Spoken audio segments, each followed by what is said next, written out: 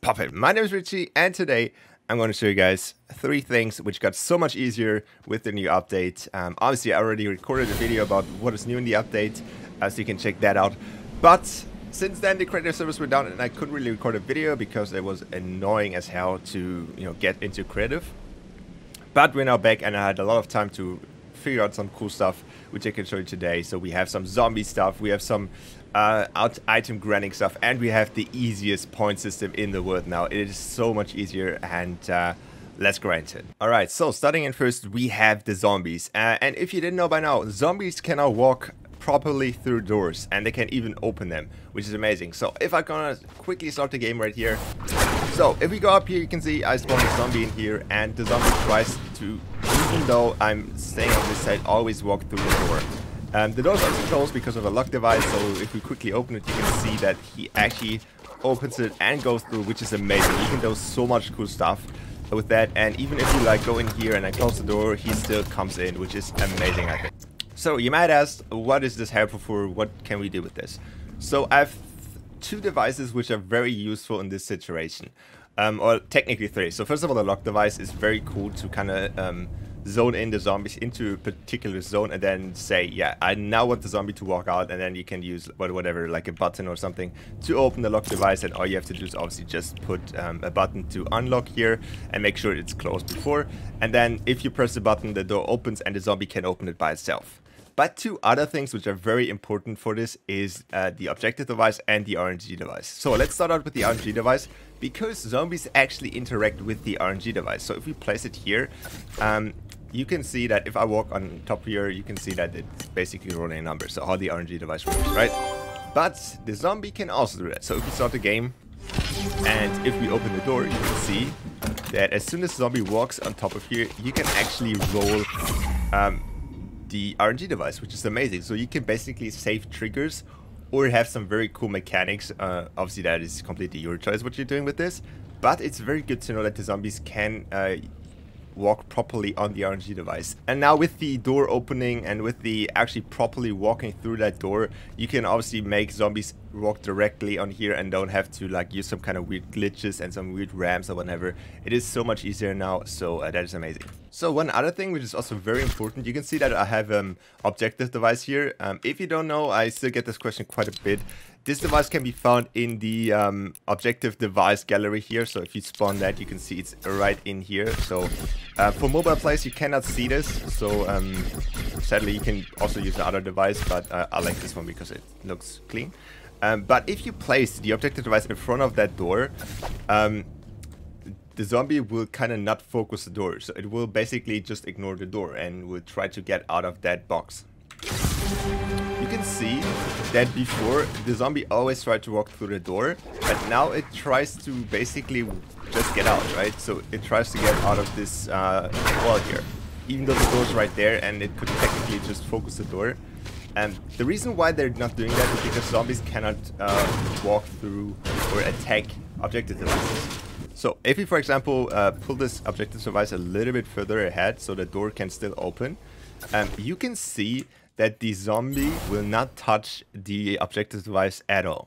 So if we open the door now, you can see the zombie can open the door, but he doesn't try to get the objective device at all. He tries to get to the barrier here or whatnot, but he never touches the objective device. So that can also be used for a lot of things.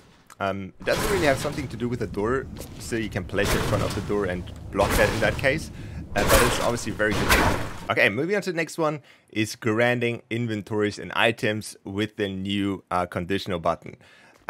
So, not really a new conditional button, but there's a new option in the conditional button which is called activate when receiving from. What that will basically do is a wireless connector. So, we can show this quickly. So you can see that the main item in this conditional button is the pistol here. So you can usually, back in the days, you could only do it with this, right? You can interact with that and then it was granted, right? So now we have the item collected in here, and then you can do whatever channel or whatnot. What you can also do now is use it via a trigger device. So you can see here, if I step on this trigger right here, which is connected to that, the pistol disappears, and it also gets put into the conditional button here. So what could we use this for? You can basically re-roll inventories with this without having people to kind of touch or interact with the conditional button. So what I set up here is an item granter. So if we look in here, the only thing I did here is grant item when receiving from channel 8. And in this conditional button here, you can see that if we interact with channel 7, which is this trigger over here, it will send a signal on channel 8. So if we take this gun and go onto this trigger, the conditional button will send a signal to the item granter and give me a new gun. And that is basically how you can re-roll all of your items, which is amazing, I think. So let's quickly try this out. So now we take our revolver, we go into the button, and we get a new gun. It is just that simple, and it is amazing to do. Alright, so this is basically as easy as it can get with counting system, with a placement point system, and they just made this so much easier. Alright, you might ask, why is this so easy now? Because they just added a very awesome option, which is called decrement progress when receiving from. And you might think, wow, this is just counting down. But yeah, we didn't have that before. It is amazing. You now can send a signal to decrease the progress, which means you can count players properly. How this works is super simple. First of all, you go into your tracker device or the score manager, depending on what type of scoring system you want. So I don't know why there's like, it should be 0, it's probably a bug. So if you go into your score manager or the tracker, there's both the same option there, which is increment and decrement when receiving from. So you put that to a different channel, like 5 and 6, for example, or whatever channels you have. And then keep remembering them. So you want to put in these channels into your mutated zone, which you place basically over your whole Zone Wars map. So the trackers can properly track if a player is still in that zone or still on that map. That also counts for dying or just leaving the game. So you have to put then channels on player entering and on player leaving. So obviously on player entering is just like people spawn in that area, and on player leaving is then obviously player dying or just rage quitting or whatever. So these will send signals then to these devices and then count the players properly. So in the tracker there's a little trick to it, because obviously you have to put in remaining players. So you put that show progress remaining, and then you have to kind of switch them. So instead of having them leave on 5, you have to do 6 for staying inside of them, and leaving has to be then channel 5. That is obviously just turned around because obviously it's remaining and not tracking up, if that makes sense for you. So let's quickly check if this actually works. And you can see the zone right here. I just left it on just for the reason to see it easier in the video. And you can see that this is our Zone Wars area right here. So I enter now, and it's still 16 of 16 because obviously we're just entered the Zone Wars area. And if I leave the area, you can see that it goes down. If I go back in here, it goes back up. And if I die, it does the same thing. So, oh. Okay, let's try this again. Okay, so you can see that I die and it still goes down. Which is amazing. So that is exactly what we wanted, and you can see like basically now we have 15 of 16 players.